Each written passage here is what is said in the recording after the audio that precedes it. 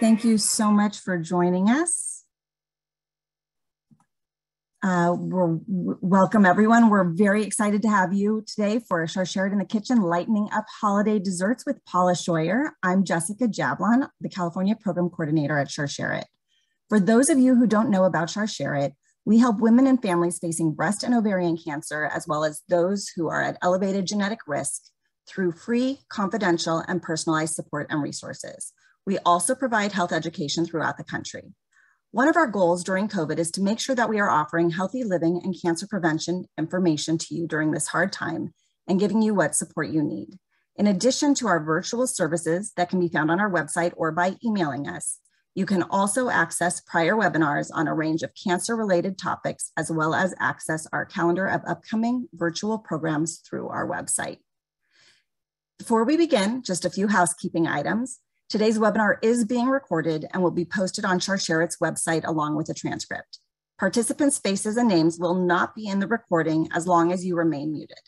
If you would like to remain private, you can turn off your video and rename yourself, or you can call into the webinar, and instructions are in the chat box now for both options.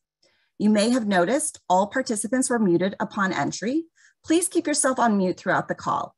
If you have questions for Paula, put them in the chat box, either publicly, or you can click on Shoyer in the chat box to submit a private question, and I will ask them throughout the program. We are very excited to be continuing our new season of Shoyer in the Kitchen, an initiative in partnership with Cedars-Sinai here in Los Angeles to empower those of us at risk for breast and ovarian cancer to make healthier diet choices. Prior Shoyer in the Kitchen webinars can be accessed on our website at the link in the chat. You should have received the recipes for today's program in advance. My colleague is putting the link in the chat box so you can download and print it or see it on your screen. We want to thank our generous sponsors, Cedars-Sinai, the Cooperative Agreement DP 19-1906 from the Centers for Disease Control and Prevention, AZI, GSK, Merck, CGen, and the Sigmund and Edith Blumenthal Memorial Fund. Their incredible support has allowed us to continue to provide our series of webinars throughout the pandemic. In addition to the many support services and resources we offer at Shoyer, our outreach team goes into communities across the country, sometimes virtually, sometimes in person, to educate women and men about the increased risk of hereditary breast and ovarian cancer among Jewish families, the measures they can take to protect their health, the importance of knowing their family health history, and Shoyer's resources. We partner with synagogues, organizations, healthcare professionals, campus organizations, just to name a few, to plan events like Teal and Pink Shabbats or Teal and Pink Challah Bakes, panel discussions with experts like doctors, genetic counselors, or nutritionists, wellness programs with yoga or Pilates instructors, and trainings specifically for healthcare professionals, and more. We customize events and bring life-saving education to your individual community. If you're interested in finding more about planning an engaging educational program in your area, please email info@shoyer.org or fill out the survey at the end of the webinar. Now, before we get cooking, I want to introduce you to Annie, a wonderful member of our advisory committee here in California, who is going to share her personal story with us. Good morning. I'm Annie Spar, as Jessica said, a member of the West Coast Advisory Committee of Shoyer, and I'm really excited to be here today and excited for Paula's class. I've known about Shoyer for a very long time. So full disclosure, my sister-in-law was the clinical director of Shoyer for over a decade. And I always knew it was a wonderful organization, but I didn't truly understand what they did. But then in the summer of 2014, my family moved to Los Angeles from New York. It was a big move, but we had moved before and we were up for the challenge. 7 months after we arrived, I was diagnosed with breast cancer. 7 months in a new city is not a lot of time to create the support network one needs in the face of a cancer diagnosis. When I was waiting for the results of my biopsy, my husband, Elon, told me I should call his sister. Why? I asked. What can she do? He gently reminded me that she might have some tips to help me, as I hadn't really slept since I knew I was having a biopsy. And so I called her. Indeed, Shira, my sister-in-law, and Shoyer had so much to offer, not just me, but my family. They helped in ways I didn't know I needed, that we needed. They gave my husband a support package that helped him understand what I was going through and how he could best help me. He gave me language to explain to my teenage children what was happening. They connected me with women who had a similar diagnosis so I could talk with them about what the surgery I was facing and its recovery would be like. Doctors can tell you a lot, but unless they have experienced the surgery, their understanding of the recovery can be, well, let's just say spotty. After treatment, Shoyer sent me a survivorship packet, which included lots of information about post-cancer healthy lifestyle.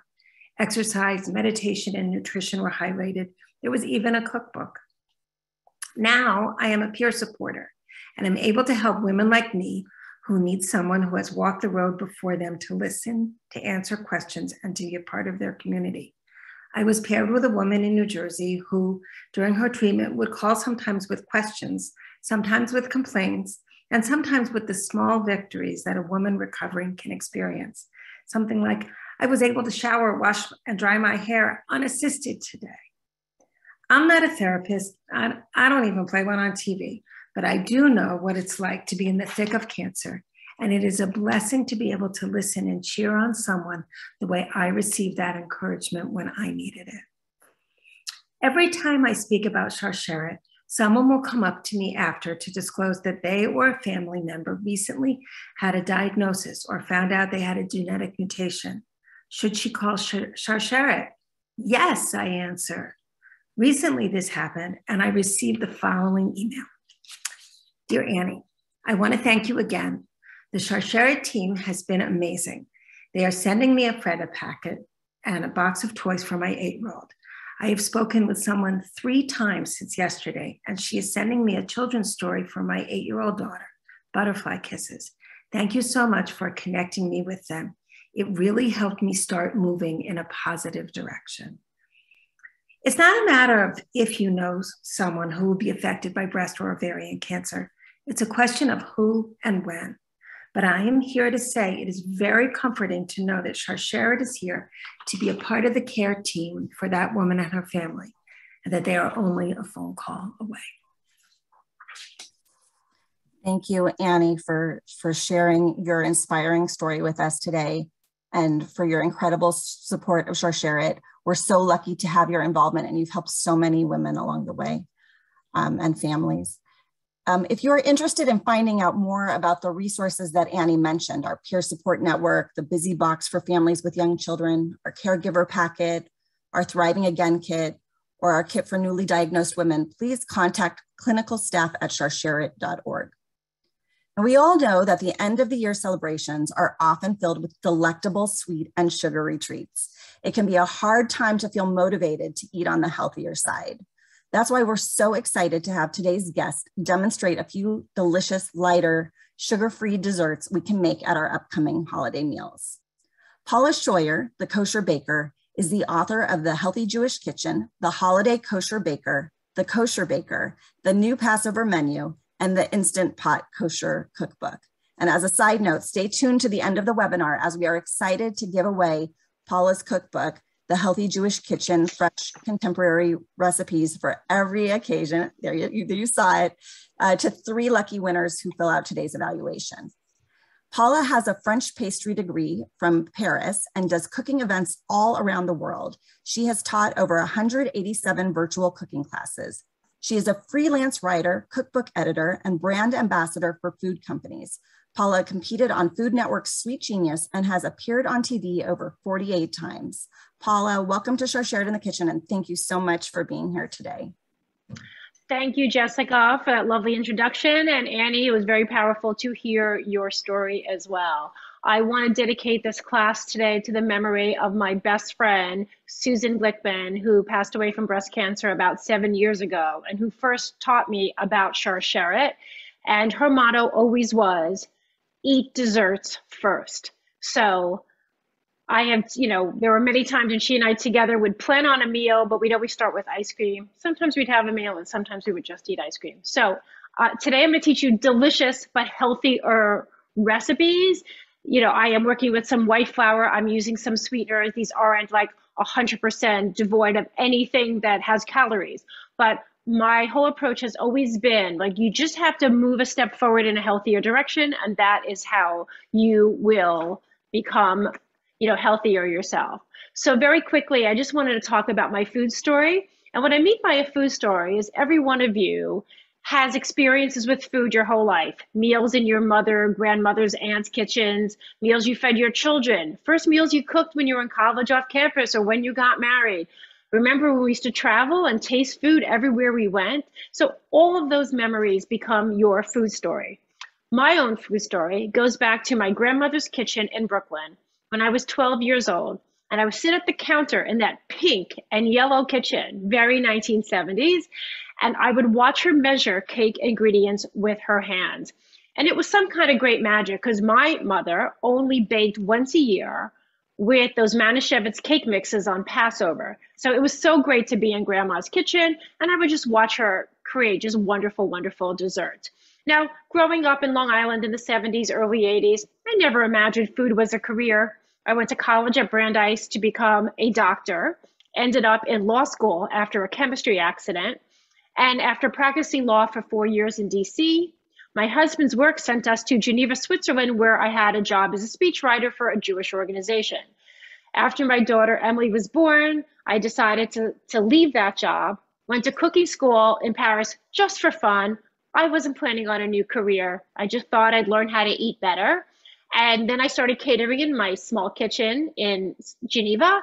And a woman in the Jewish community asked me to teach cooking classes for a Jewish women's organization. And that began my love of teaching. And about 35 years after sitting in the kitchen with my grandmother, I get an email from a woman in Brooklyn asking me if I would teach a cooking class in her rabbi's house. By then I was traveling the world teaching, and people would recommend me to different groups, and that's how I built my whole business. So I saw where the email was from.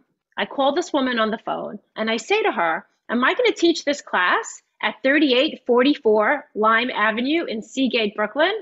And a shocked woman says, how do you know the address of my rabbi's house? So I tell her that that house was my former grandparents' house. And I taught a cooking class in the same kitchen where my grandmother taught me to cook and bake. And my mother, my aunt, my daughter, my dad were all there. I thought I would be overwhelmed because grandma was already gone. She had lived to age 98 on a steady diet of sponge cake and Sanka. But when I stood up in front of that group, holding the kosher baker in my hands, which took 5 years to get out into the world, I knew that that's what I was meant to be doing. All right, let's get into our first recipe. So the first thing we're going to make is a galette dough. It is super simple. I'm making it in the food processor, but you could do it by hand too. This recipe is from the kosher baker. There is no sugar in the dough or the filling. If you want to sprinkle sugar on top later or a sugar substitute, you can. I'm going to ask my tech people to kind of highlight my other screen, and I'm just going to kind of move right over here so you can watch me. Perfect. Okay, so I'm going to make this in a food processor. And the reason why I do this is that we're trying to cut fat into the dry ingredients. So I've got my all-purpose flour here, and you could use a gluten-free substitute if you want. I'm a big fan of Blends by Orly, which you can get on Amazon. They have a blend, different blends for cookies, for cakes, for challah, so it's really great. And you can use pretty much any fat you want. It's 6 tablespoons. I have used coconut oil. If you use coconut oil, I would freeze it first. You measure out the tablespoons. Here I'm using like a plant-based, but they call it plant-based butter. You can use any kind of a dairy-free, or you can make it with butter too. And the idea behind making a flaky pie crust is that you want to have pieces of fat that don't get completely smushed. So what we're going to be doing here, we're basically just going to like pulse this like 10 times just to start cutting the fat into the dry ingredients. So the margarine are still in big pieces. Don't worry about that, because basically what happens in the oven is if you have little pebbles of fat among your dry ingredients, in the oven they melt and they press up against the dry ingredients, and that's what creates those wonderful flaky areas of any kind of a biscuit, scone, or pastry dough or pie dough. This is a great method to make any kind of pie for Thanksgiving. So I'm just adding 1 egg yolk. When you're baking, we're just baking with large eggs. And I'm going to go ahead and add 1 tablespoon of ice water. So you just take a butter, and the reason we're using the ice water is that we don't want our fat to melt. So now that I've put this in, I'm going to pulse it 5 times. I'm going to add my 2nd tablespoon of ice water in here. Try to avoid the ice cubes, but that's not terrible either. And now I'm going to add my 3rd tablespoon of ice water. So now I'm going to mix it, and I will show you the different stages of it.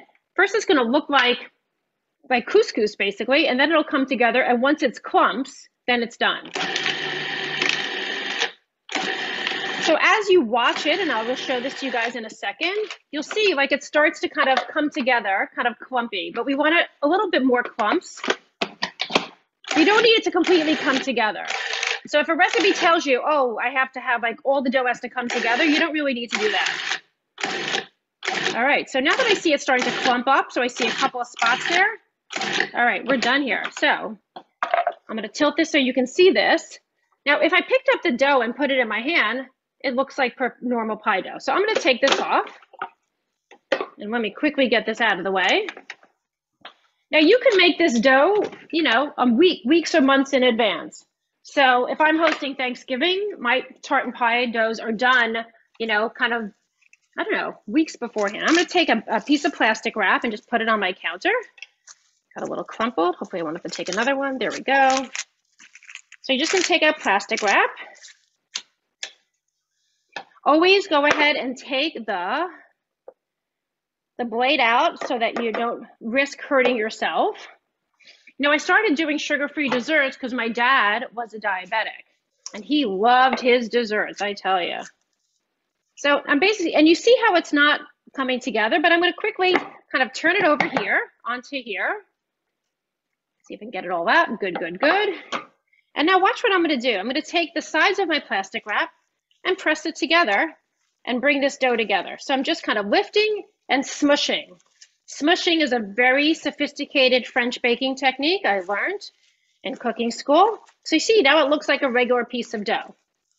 Now, whenever you're going to put dough in the freezer to chill, you don't want it to be a ball. You don't want it to be like a hockey puck. You want it to be more like a pancake. So what I do is I wrap it loosely and I press it down like this. Since we're going to roll this out soon, I'm going to press it even thinner than usual. And now I've got this pancake, and I'm just going to stick this in the freezer while I do the next recipe. Paula, there was a question that came in. If you make the crust ahead of time and freeze it, how do you defrost it? In the fridge or long? Okay, so what I typically will do if I'm going to roll out the dough is I'll take it out of the freezer and put it on, if you have a granite countertop, because the countertop will absorb the cold from the dough and help it thaw. You only have to thaw it until when you press the top of the dough, your finger goes in a little bit. As long as your finger can be pressed in, start rolling out the dough. And if it's really hard, you can bang it with a rolling pin, which is really fun to do. And that way it'll help kind of, you know, help you stretch out your dough. And if you're ever rolling out dough and it starts to get really sticky to your rolling pin and your whatever you're rolling it on, your parchment, just take whatever you've rolled, put it on a cookie sheet and stick it right back in the freezer and let it freeze. I'm grabbing my mixer for the pumpkin cake. Now I have the galette dough that I just showed you, and the galette is like an open face tart. I have another version of this in Healthy Jewish Kitchen where the dough has chocolate in it, so it has less white flour. It does need sugar in the dough to balance out the bitterness of the chocolate.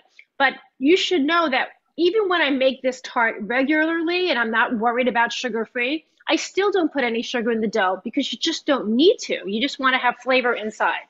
So I'm just going to get all this ready to go. I've got this great clear mixing bowl, which I got when I started doing Zoom cooking classes. Okay, so let's get ready. Let me move these out of the way. Now the pumpkin bread is basically what I call just kind of a, really classic one bowl dessert. And it's, everybody needs those in their arsenal. My kosher baker cookbook is organized by time. So the first section of the book are one-step recipes. There's like 35 one-bowl cakes, one-bowl cookies. So easy, easy. Second part is two-step desserts and then three-step desserts. Because I think when you think about what you're baking, you think about how much time you have.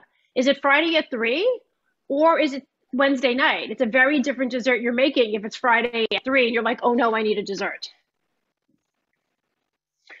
Okay, so we are going to start with, I have a loaf pan over here. For this recipe, I'm using one of these longer loaf pans. It's a 12-inch. So if you were going to make this, you could also make it in a bundt, and then you would probably bake it for more like 55 minutes or an hour. But, I have one of these great non-stick pans. I'm going to spray it with the spray oil that already has flour. And whenever you're greasing any pan, grease it more than you think. This one is kind of gloppy a little bit because it has the flour in it, but it really helps everything pop out. So whenever you're greasing a pan, a bun pan, be a little more generous than you think.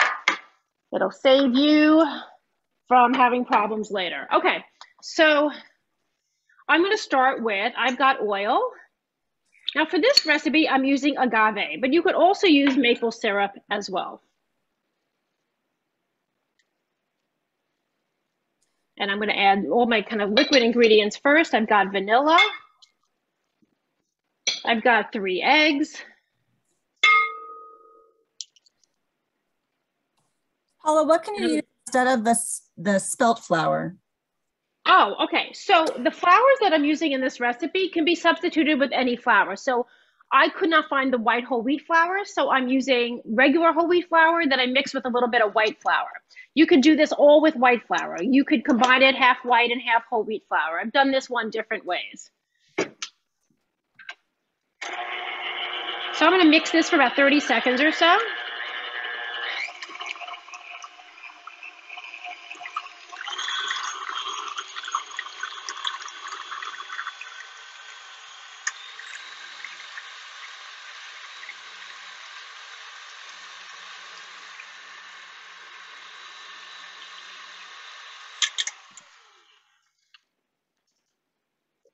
And this recipe is from the Holiday Kosher Baker. I will show you that one. This is my book that's organized by Jewish holidays. It's got 37 gluten-free recipes in it and 45 Passover recipes. So it's one that I guess I go back and forth between both books. You can ask me which book I like better. It's like asking me which one of my 4 children I love the most. I guess it depends on the day. All right, so now I'm adding my pumpkin puree, and this is just canned pumpkin. If you wanted to cook up pumpkin or sweet potato, you could use that as well. And we're going to get that mixed in.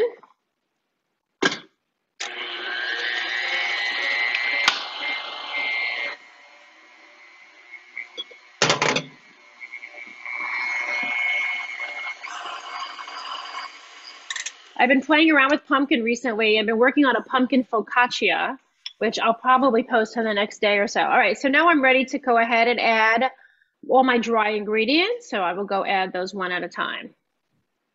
So my Healthy Jewish Kitchen Cookbook is very, very dear to me. That book came out in 2017.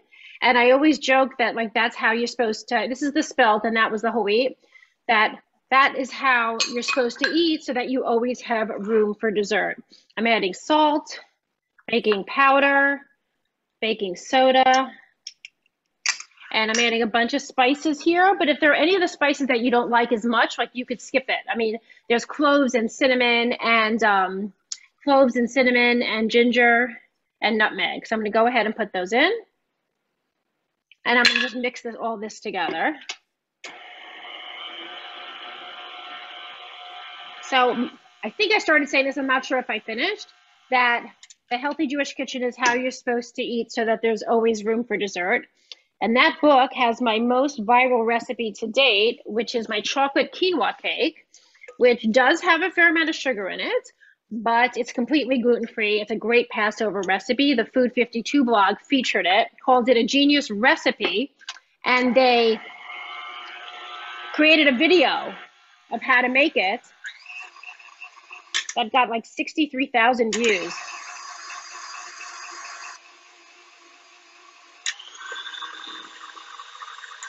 Now, no matter what mixer you have or you're mixing by hand, always check the bottom, because sometimes the whisk or the hook, it just doesn't get there. Okay, I think we're good here. I'm going to take this out.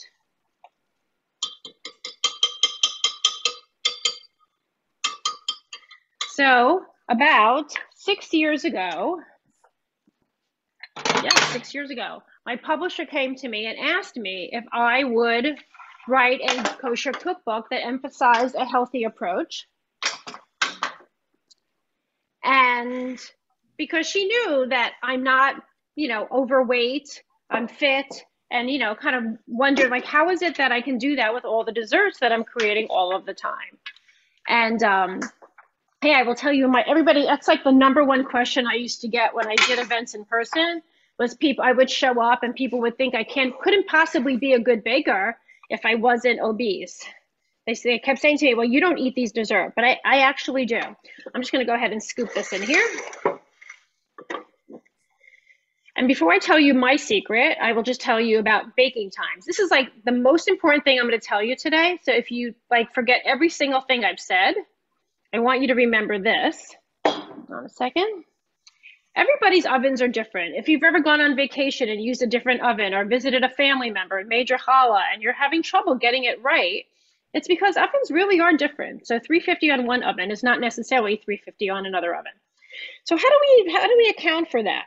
So my rule of thumb is we reduce baking time. So the first time you make a recipe, my recipe, anyone's recipe, reduce the baking time. If the recipe says bake something for an hour, you bake it for 50 minutes. A cake for 40 minutes, bake it for 30. Cookies for 16 minutes or 14 minutes, do it from 12 to 14 minutes. Then you can check it. You can always add more time rather than take it away. So like my recipe here says 45 minutes, and I would probably tell you, okay, just time it, for 40 or so.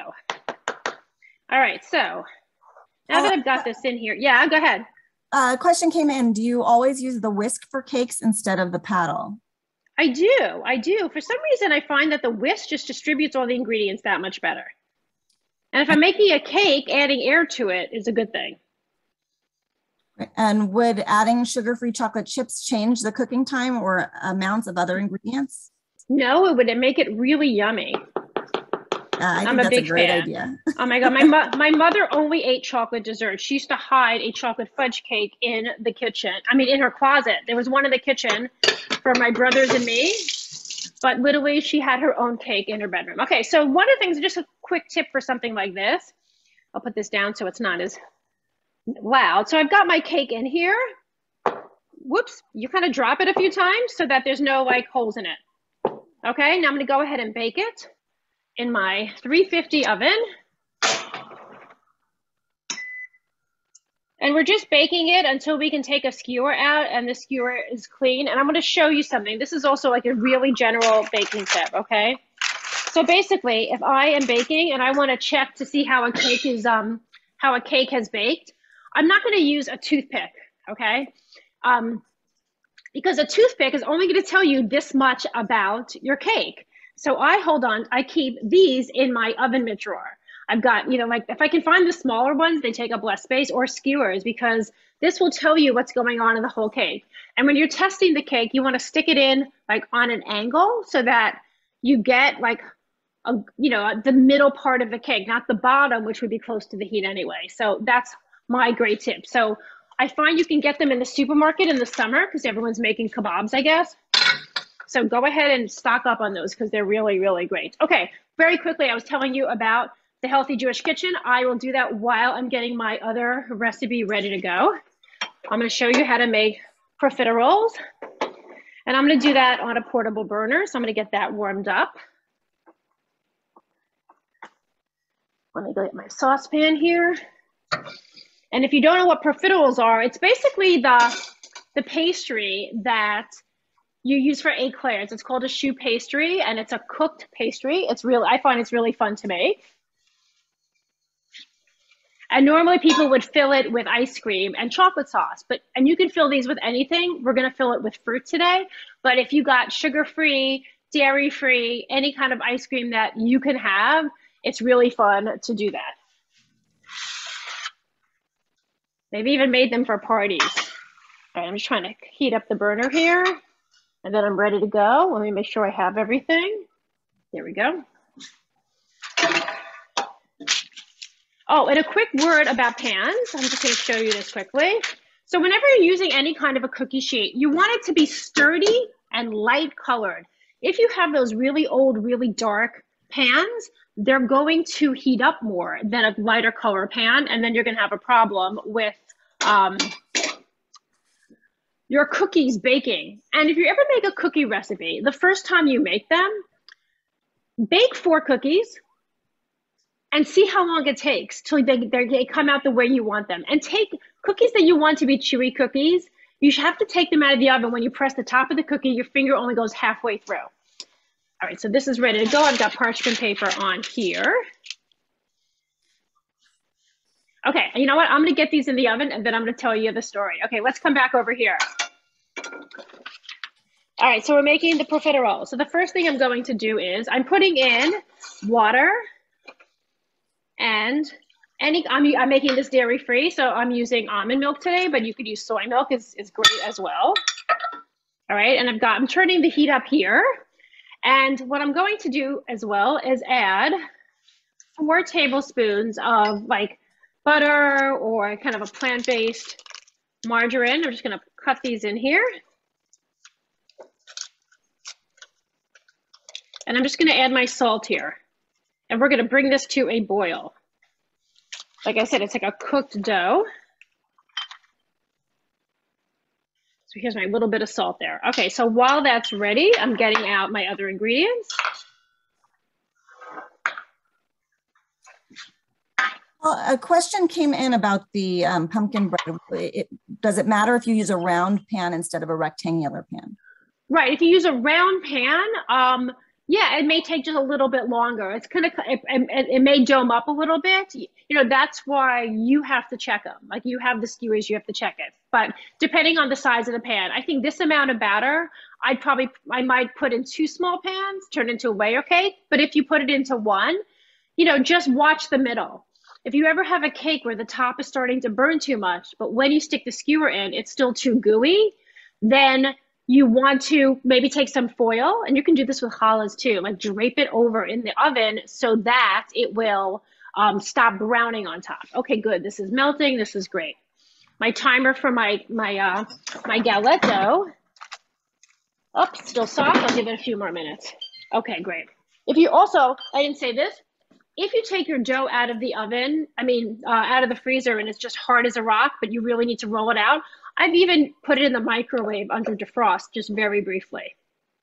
So right what I'm trying to do here is melt the fat and bring the milk and water to a boil. I've made this with whole milk, fat-free milk, a lot of different ways.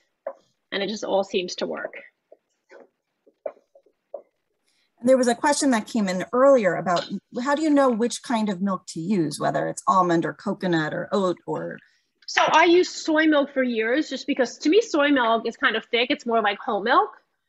Almond milk, depending on the brand, could be more like fat-free or 1% milk. So, you know, depending on what you're substituting for. Like if you were substituting for cream, like something like half and half, I'd probably want to use soy milk for that. But people have lots of different sensitivities and allergies. So people should find whichever one works for them. All right, so the fat is almost melted, and then it's gonna boil. And then we're gonna go ahead and add our flour.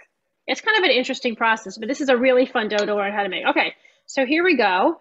Here my mixture is boiling. And when I say boiling, you want it to be a rolling boil. Not the, you know, bubbling that your kids see, a teeny amount of bubbles, you know, when they're first learning to cook pasta, and they wonder like, why can't they put the pasta in? So this is a rolling boil with all the fat melted. I'm just gonna remove this from the heat over here, and I'm gonna go ahead and add my half a cup of flour to it. And you're gonna see it like an interesting transformation here. The mixture is gonna basically turn into like mashed potatoes. Got to turn this down. Let me turn this lower here because I only need I'm just trying to dry out the dough. So you basically want to make sure you don't see any of the flour. And you're going to stir it on the heat till it comes together into a ball.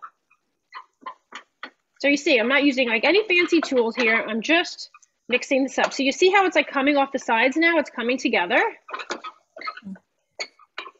And you just want to dry it out for a little bit, maybe 30 seconds, maybe a minute or so. And I'm just smushing it on the bottom to just make sure that the dough has dried out a bit. And we're good. All right, so I'm going to turn this off. I'm going to move this out of the way. Let me put it down on something, and then I'll show you what we're going to do next. How we turn this into this fabulous, fabulous dough. It's so nice to have the burners that you can move around. I know. I need to get the, like a single one. I went and bought an induction one, but it wasn't working. Okay, so now I've dumped the dough into the bowl. And now we need to add eggs to it, but I'm sure you guys will all know that we can't put, kind of eggs into this hot, hot dough this moment. So basically what I do is, and for this, you really want a wooden spoon. Now you could do this next part of the recipe with the paddle in the machine, but I like to do it by hand because I find it's like a really good, kind of arm workout. A question came in about making, whether or not this can be made gluten-free. I would do this with gluten-free flour. Yes, you can definitely make these gluten-free. I've made these for Passover with, I'm trying to remember what I used for them. I probably used, kind of a combination of potato starch and cake meal. All right, so I'm just stirring it up so it cools down a little bit. And whenever you're stirring anything, if it's moving around your counter, just put it on top of a dish towel so that it will cool down. All right, I'm gonna give this 1 minute to cool down, and I'm just gonna tell you my quick secret to staying in shape, okay? So I call this the secret of the 4 S's, okay? You can adopt some of them. They don't have to be yours. I'm just sharing mine because it's the question I always got asked the most. So the first S is sweat. I exercise a lot. I started running when I was 48, did 2 half marathons for charities, and now I can't do that anymore. I still can run.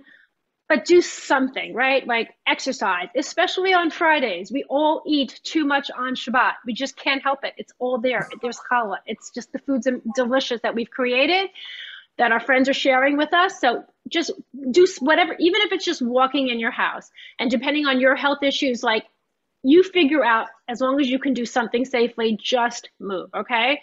So that's my kind of number 1 is sweat. The second S is salad. I eat a lot of salad. I don't eat bagels and lasagna. I typically have salad with tuna, salad with an egg, salad with leftover chicken or beef.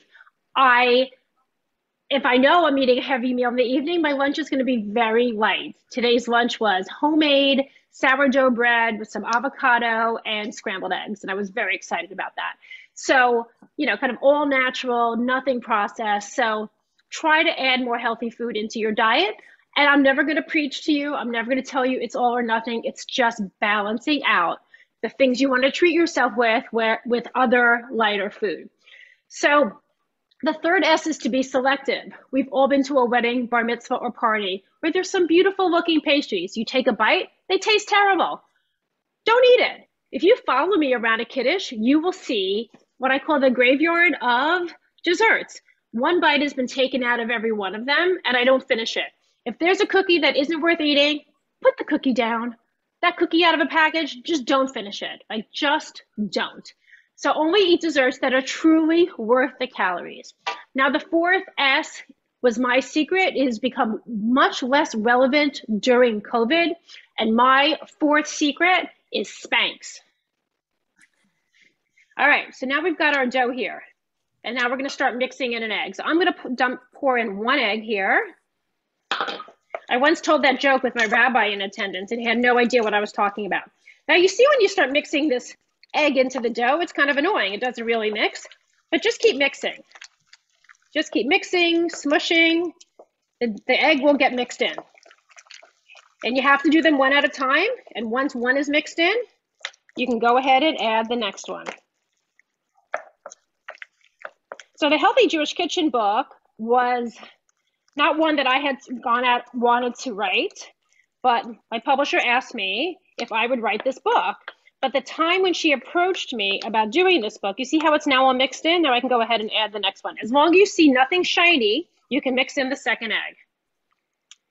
So when I got this request to write this healthy cookbook, it was about 6 weeks after my mother passed from a 12-week battle with lung cancer. And I was spending every night after Minion on the sofa over there with my two best friends, Ben and Jerry, eating my feelings. I know some of you have been there too. And I mean, I knew that I couldn't stay on that sofa forever, and I really love writing cookbooks. So I agreed to write this cookbook, and I started taking recipes that I grew up with and just making them so much lighter. I abandoned ingredients I had relied on for years, like margarine and puff pastry and jarred barbecue sauce. I didn't use any of that. Everything was natural in the book. And what happened was I started losing the grieving weight, and I started to feel hopeful again. People loved my recipes, and I was bringing joy to people. I had purpose and hope from working on this project. So writing The Healthy Jewish Kitchen, kind of brought me back to life and really saved me. Sadly, my father passed away as the book went to press. So the book is dedicated to both of their memories, and there's lots of stories of my family in that book. All right, so you see I've got this nice batter here. It's actually a little bit thicker than I would like. So yeah, so this is gonna come together into a batter, and now we're going to pipe it out. Okay, so let me show you what I've done here. I've got my parchment paper over my nice heavy pan, and look what I have here. These are disposable pastry bags that you can buy from Wilton or other companies, and I have like a tip with like a ½ inch hole. I like using these. You can get the ones that have the cuppers on it, but these professional ones are great, and you can get them online, like the restaurants, depot kind of places has them. So I'm going to turn this inside out. When I was doing my Zoom classes for kids last summer and last year, we did a lot of work with pastry bags. So it's really good to do it. Like everything else, you have no idea what you're doing, and then one day you just become an expert. For anybody who is, wanting, we are compiling a list of recommendations and tips that Paula is making throughout the program, and we will be sending that out, the recording, in the next week or so. All right, I think I've got as much as I need to get out here. We're good. All right, sometimes if you have to do this in 2 batches, but I think I'm fitting it all in. Okay, so how do we work with a pastry bag? First thing we do, we try to keep the outside clean. So do your best to get whatever, icing, whatever it is, lift up the top. Anytime you're gonna use a pastry bag, you kind of hold it from the top, squeeze down the air, and squeeze out a little bit. Then I twist it 1 time, 2 times, okay? And cut off the extra. You see how it's like comfortably sitting in my hand like this? So now I can squeeze out with 1 hand. Pastry bags are not a 2-handed operation. Another little trick I learned in cooking school, especially if you have a convection oven, in which case you would probably bake these for 25 degrees less. Look what you can do. You can hold down your parchment this way with just using a little bit of batter. Okay, so now we're gonna make our pastries. I guess I'll start in the middle because it's easier for me here. Oh, I'm gonna need that. Oh, I have a little bowl here, it's fine. Okie doke. Okay. So whenever I'm doing macaroons or anything I want, or meringues, basically what I'm gonna do is I'm gonna use this hand to kind of guide me, and I'm gonna squeeze it out to the size I want. For this recipe, I like them on the bigger side, and then lift up.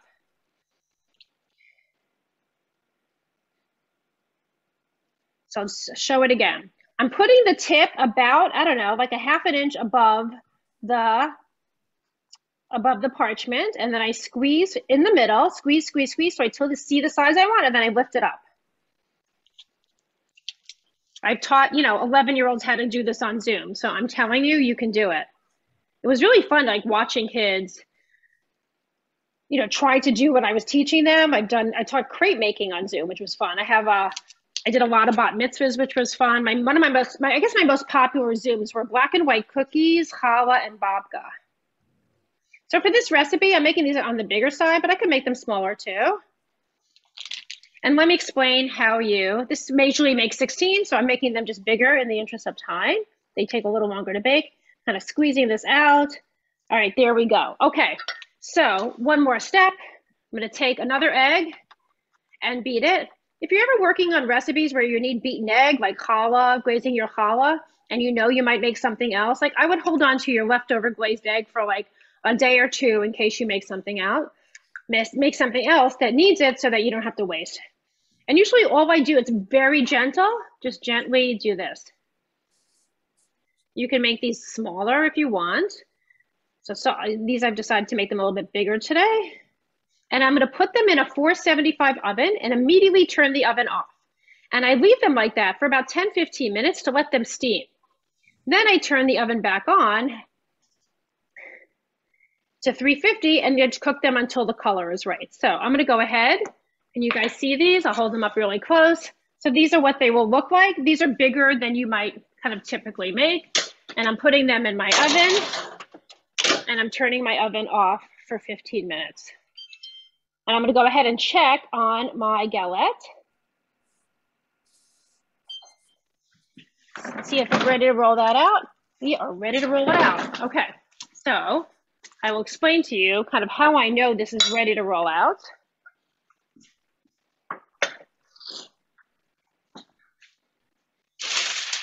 And I'm going to teach you all my like tart and pie rolling tips so that if you guys are making any pies for Thanksgiving. I also want to tell you my Shoyer pies for prevention story. So when my mother passed away 6 years ago, her yahrzeit was last week. We were sitting shiva during Thanksgiving. And there was like a really big kind of debate among my brothers and me, like what we should do for Thanksgiving. Like, should we celebrate? Should we not? What should we do? We don't want to celebrate during Shiva. But my 4 children, my kids are between the ages of 21 and 26. They wanted Thanksgiving food. It was really important to them. So somebody decided to donate Thanksgiving food. But my brothers didn't really love that idea. One lived in Israel, so Thanksgiving wasn't as big a deal for him. But my kids just insisted on the food. So I told the friends, let me just show you what I'm doing in the meantime. I will finish the story, my pie story in a second. So here's flour, here's my parchment paper. This is how you sprinkle flour for any purpose. People don't know how to do this. I pick it up with my fingers, I hold it about a foot, and I rub my fingers together like it's raining. Okay, I'm not rubbing it on, I'm not dumping it on. People use way too much. Okay, make it rain. Okay. And you can see the dough here. So when I put my finger on it, I can press it in. If I know I can press it, then I know I can roll it.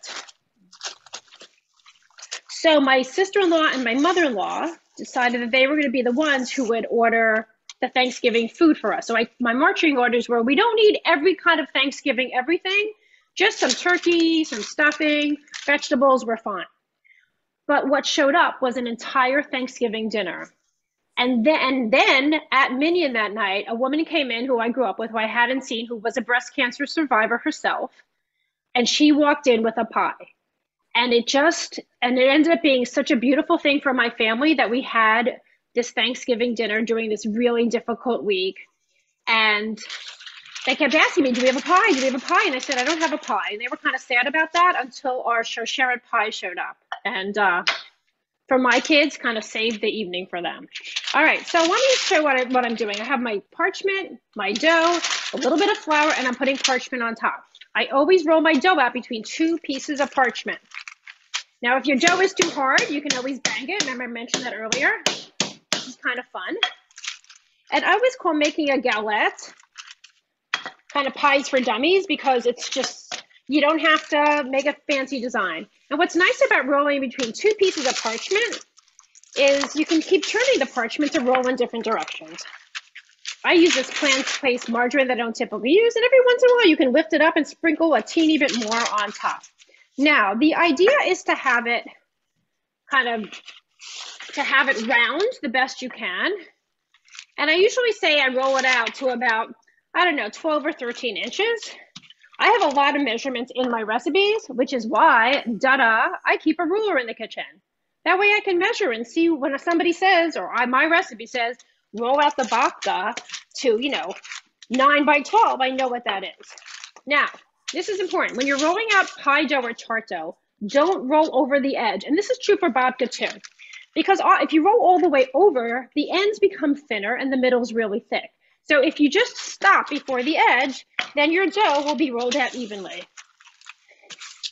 Now, another one of my little tricks is, probably once during this process, I turn the whole packet over, make sure the bottom isn't sticking, because if the bottom sticks, I can't stretch it out. I'll put a little bit more flour here and turn it back over. And there's a fair amount of, of fat in the recipe, so you're really okay if you end up adding a little bit of flour to it. Oh, there were a couple of questions. Oh, sorry. Of course, go ahead. No, it's a good time for questions. Great. One came in that said, can you use a KitchenAid for egg mixing? Somebody can't do it by hand. Of course. You mean for glazing over the egg or mixing the eggs into the dough? Maybe both. Yeah, you can definitely do something. You can get the immersion blenders have like a whisk attachment, and that would be really, really great for somebody who really had a hard time doing things by hand to use. Oh, that's a great suggestion. Yeah. There was another question that came in regarding the profiteroles. You take it out of the oven when it gets to 350. Okay, so this is what I did. I put them in the oven. They're on I'm gonna put the light on here. I will show it to you guys at some point. I turned the oven off for like 10 minutes or so, and then I'm gonna turn it back on, and then they'll bake. So I have them like puff up first and then bake. Got it. But I'm gonna turn it back on to 350 shortly. All right, I think we're good here. Now, whenever you're rolling out the dough for this, just do your best. Like I feel that this part is a little bit thicker, so I'm gonna roll it out a little bit more here and make it a little bit more round. If your dough looks like Australia, that is not a terrible thing. Just do your best, okay? So what's really nice about this recipe, it's like really forgiving. Okay, so now let's get our fruit ready. I don't always love to do the fruit in advance because it gets really mushy. So I have here 3 cups of raspberries, blackberries, and blueberries. You could do all of one. You could use I've combined every kind of fruit I have. If you're going to use apples or pears, I would pre-cook them before putting them into this. So normally I mix cornstarch with sugar, but here I'm just going to add the cornstarch. And what the cornstarch does, got all stuck in here, is it absorbs some of the liquid so it doesn't all ooze out. Oozing is not a terrible thing. So all I'm doing is stirring it until the cornstarch kind of disappears into the fruit. Now, remember we had an egg yolk in the dough. I have an egg white over here that I'm going to use to brush the top of it. So if it's the summertime, you're going to want to make this with plums or peaches, just kind of whatever you have. Could you use frozen berries? You could use frozen berries, but you might add a little bit more kind of cornstarch because they might be a little bit more liquidy. Okay, so here comes the fun part here. And I have the oven preheat. I'm going to bake this at about 425. Okay, so at this part, I'm going to dump the fruit into the middle here. And we want to do that, but kind of leave a border. Now, if you're mixing up fruit, if you see that like all the raspberries or all the blackberries are in one place and the blueberries in another, just kind of move them around a little bit. So just kind of do your best to try to leave about a 2-inch border or so. We want to make sure that we have, everybody gets the same fruit in every bite. Okay, something like this. Let me just wipe off my hands. So this part is kind of fun. I'm basically going to take my dough and do pleats, fold it over the fruit and go around in a circle like this. I have a friend who lives in West Hampton in Long Island, and I know every time I visit, basically my ticket to entry is I have to make 2 of these tarts. I've made them with rhubarb and strawberry. I've made them with, nectarine, just kind of whatever we have. Because they look really pretty. Yeah, it looks so pretty. Whoops, uh-oh. All right, it's okay. I'm gonna fix that. Okay, be gentle, gentle, gentle. And here's my last one. And then when you get to this part, you can be like, oh, I want to make it a little tighter, or this side is smaller, so I'll fold it a little bit more in to make it more even. If I'm baking this for a lot of people, then I don't want to make it too tight because I need to get a lot of slices out of it. Okay, and there you go. Like, it's just a free-form apple tart. No fancy shapes, no lattice. I'm just gonna slide this like on. Here, I'm gonna slide it off my counter right onto my cookie sheet like this. And now I'm gonna get my brush. I found a pink Shoyer looking pastry brush. I can't remember what this came from, but I feel like it came from some kind of a challah bake somewhere, which is very possible. So I'm just gonna beat my egg white. And then I'm gonna brush the top of this. So you're basically gonna wanna bake this until it's kind of golden and the fruit is bubbly. So that could be about 30, 35 minutes or so. All right, I'm gonna go ahead and turn my profiteroles back on. I'm gonna show you what they look like in a moment. I'm gonna bring the camera over so you can see it. It's really cool, they're nice and puffy.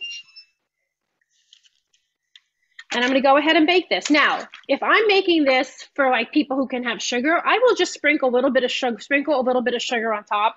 You can also use like xylitol or any kind of a sugar substitute. I'm just gonna show you quickly how I do that with sugar, but you could do it with something else. All I'm gonna do is like we were pinching with the flour before. Like, I don't even have a teaspoon. This is just a teeny amount of sugar. Now, when I wrote the Kosher Baker Cookbook, I was working with sugar substitutes, and I wasn't that excited about the flavor of them. So when I wrote the Holiday Kosher Baker, I moved towards low sugar. I'm gonna go get this in the oven. I'm just gonna take actually, I know what I'm gonna do. Hold on.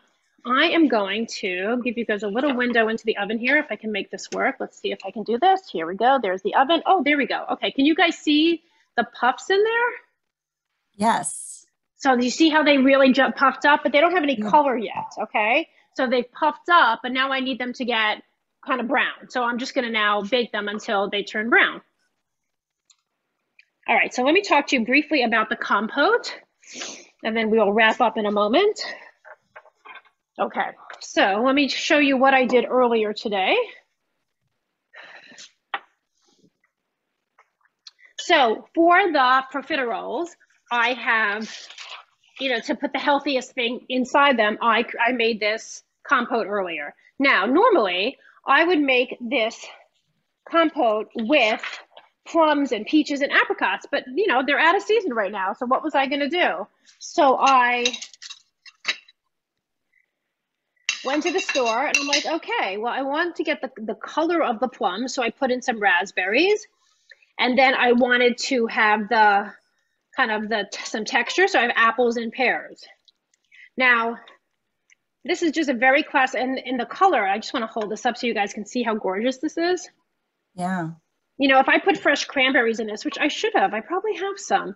If I put fresh cranberries in this, you'd really turn into a really cool Thanksgiving kind of a dish. Now, this is something I make on a regular basis. So like if I go on vacation or I'm out for a few days and I come home and I look in my fridge and the berries are like a little mushy but not moldy, the blueberries are soft, I don't really want to eat them raw, I will turn them into a compote. So all I do is, I didn't even add any water to this. I put all the fruit in this saucepan, turned on the stovetop. As soon as the stovetop, as soon as I hear the fruit kind of sizzle, I just added a little bit of vanilla. You could do like sugar-free vanilla syrup and a little bit of cinnamon in, and I just cook it on medium heat until they're as soft as I want them to be. And that's it. Okay, so like these have some texture. I will show you with a fork. So it has a little, these aren't completely mushy. I want them to hold their kind of shape a little bit. So what I'm going to do with the profiteroles is after they're done, I'm going to kind of take these puffs and open them up and fill them with compote. So those are going to take a little more time. So I'm not sure you'll be able to see them completely done, but we'll see how it goes. But You want them to be really golden, and you want them to dry a little bit. So what I like about making these kinds of shells is that you can make them earlier in the day. So let's say you wanted to serve this for Thanksgiving or for Shabbat. I would make the puffs in the morning and just let them sit out and dry on a cooling rack in an aluminum pan. Let them just sit there and make the compote. You could always refrigerate it. You could do that a day or two or longer before.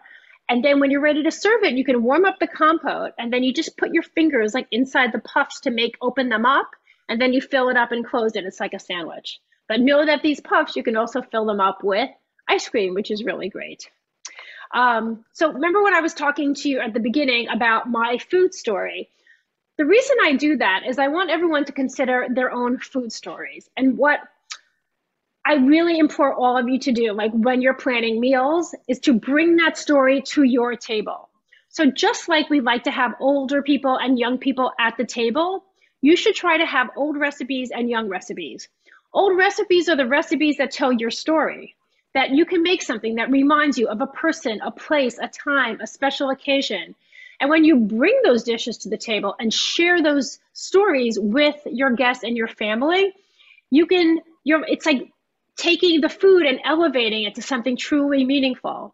But at the same meal, add something new, a recipe from me that you find in any one of my 5 cookbooks. And you can also find I have recipes on my website, thekosherbaker.com.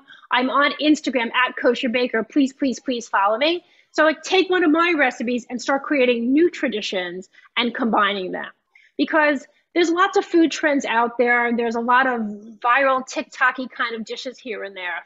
But if you design your menu that has a little bit of the old and a little bit of the new, I think it's like while you are kind of nourishing the bodies of the people around your table, you can like nourish their souls at the same time.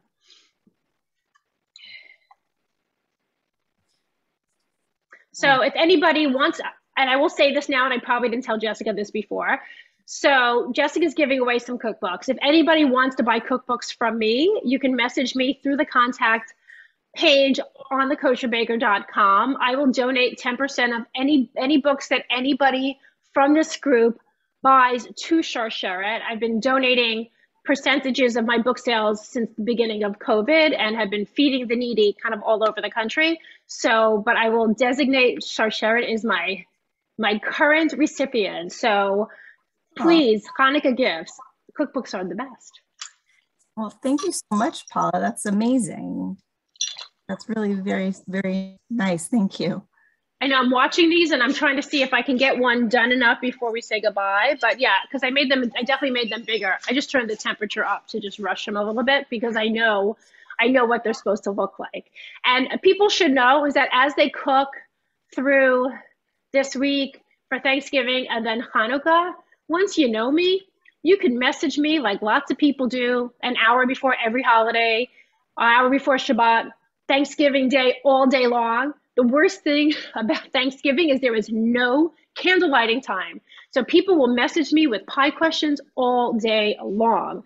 And Annie, who was on at the beginning, talked about my baked latkes, which I'm very proud of. My kids love them. They're in this book. They're so crispy. You can find them online because they've been featured lots of places. I've done them on television shows as well. So if I can ever help anyone kind of plan a menu or solve any kind of a cooking or baking problem, like please, please contact me. Well, thank you so much, Paula. This has been amazing. We will see if we get to see the desserts at the end. But in the meantime, we recommend that you follow Paula on social media and that you check out her cookbooks. We put links in the chat. We'll also put them in our follow-up so that you can contact Paula or order her cookbooks or follow her Instagram, which is really great. Also, and I started doing TikTok, which is like, I felt like I started doing TikTok videos. My last one was a cranberry sauce from my Instant Pot kosher cookbook. This is my most recent book. It's like a lot of comfort food. So if you're an Instant Pot devotee, like I am, my 4 children love their Instant Pot, so let me know. Happy to talk about that too. Amazing. Yeah, my Instapot has become a really great thing during this time, I know. Mm-hmm. So if you, we want to thank Annie again for sharing her meaningful story. And we also, there's the link for the survey, a brief evaluation survey in the chat.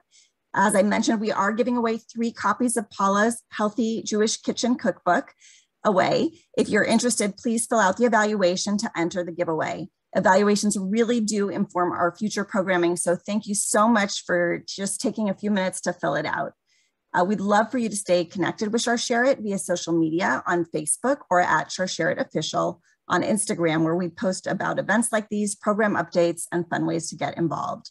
Please never forget that Share It is here for you and your loved ones during this time.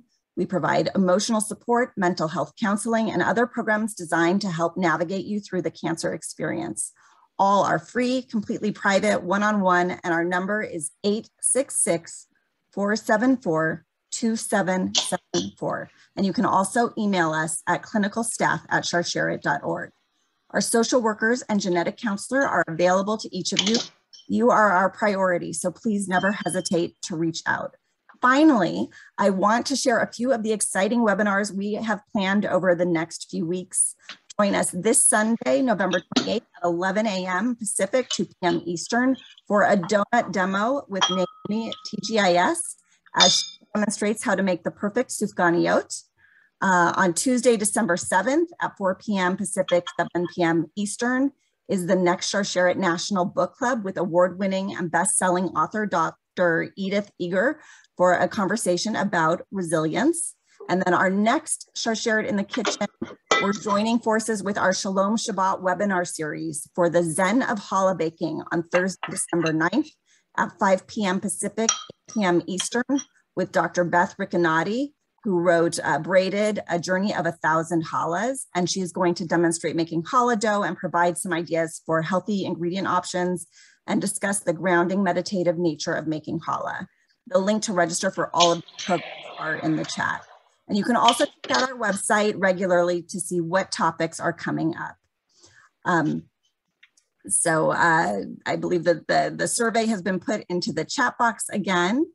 I don't know if Paula, if we made it in time or not. Well, let me show you. I'm going to show you, get the loaf out and just show you that, because that is like just a couple of minutes. But I can show you how I tested quickly. So let's do that briefly. Okay, so let's switch cameras for a moment. So it puffed up really nicely here. So here I'm basically just going to take my skewer and kind of stick it in and see what happens when it comes out. Oh, look at that. It's completely clean. All right, so this was like 5 minutes early. I stick it in again, just on an angle so I can make sure I'm not getting inside. Let's see what happens. Oh, see, it's a little too gooey. See, that's why I checked it twice. So now it's going to go back for 5 minutes. But you'll see. Now, if you look at this loaf cake, it's not going to be super pretty. I don't want to put any sugar, or I could put powdered sugar on if I wanted. But this is the kind of thing that I'm going to slice and bring out to people on a platter already sliced. I'm going to show you what the one of the profiteroles, what they look like, even though it's not completely brown yet, because they're not going to get that much bigger. Okay, so take a look at this now. So now, it's really puffed up, but they're going to get more golden. So we want them like kind of like a honey golden kind of color. So it's going to take another probably 10, 15 minutes. You really can't overbake them, so I wouldn't worry about that. And just a couple of I'll leave you with a couple of quick hacks, okay? So let's say you make a pie for Thanksgiving this week. It won't be one of the pies from Share It, because those are usually beautiful. But if you're making a pie and it doesn't come out as pretty as you like, and you're thinking, now what? This is what you're going to do. You're going to get a serving spoon and you're going to scoop the pie onto plates in the kitchen. And you're going to bring it out to your family and your guests, and you're going to call it cobbler. Nobody knows what you planned, okay? Put a couple of berries on that plate. Looks beautiful. Let's say you've made an apple pie and it's almost perfect, except the crust, the lattice, the design is cracked in one place. You can actually take apricot jam and kind of brush a little bit on the edges and glue the pastry back together. Powdered sugar covers everything. Chocolate can cover anything. Caramel sauce covers anything. So just realize that you have to be kind to yourself, okay? And don't make excuses. Just bring it out there. No one knows what you plan. Big smile on your face, because trust me, if you're making a homemade dessert, and it's not perfect, doesn't matter. Because at the end of the day, and this is what I said, I competed on Food Network Sweet Genius back in about 10 years ago. And I should have made it to the 3rd round. Spoiler alert, I was robbed. But the whole day, the judge, Ron Ben Israel, kept telling me how delicious everything was. And he just thought, he didn't like that my presentation wasn't fancy enough for that 2nd round.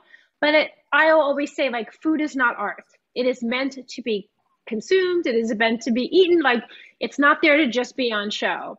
And, you know, we all cook for ourselves, just, you know, to live, to nourish ourselves, but we bake to share, to comfort, to celebrate. We're not baking a cake because we want a piece of cake. We're roasting a chicken because we're hungry, but we're not baking for ourselves. We bake to share. So please, please use these recipes, any of my recipes, to kind of spread love and joy, to make food in my Instant Pot book, soups and stews you can pack up and give to people, baked desserts that you can have in your freezer, so that if somebody is going through a difficult time, and I know many of you have, and now you want to pay it forward, you've got a cake, you've got cookies, you've got something to bring to someone to help them have a better day, a better week. So please, when you think about baking, think about who you can share it with. So I hope everybody has a delicious Thanksgiving, a joyous and happy Hanukkah, and please stay in touch. I love that. Thank you so much, Paula. That was just the perfect way to end. What a lovely sentiment. And, you know, thank you all for being here. We wish you a happy Thanksgiving and a wonderful Hanukkah, and we hope to see you soon. Thank you.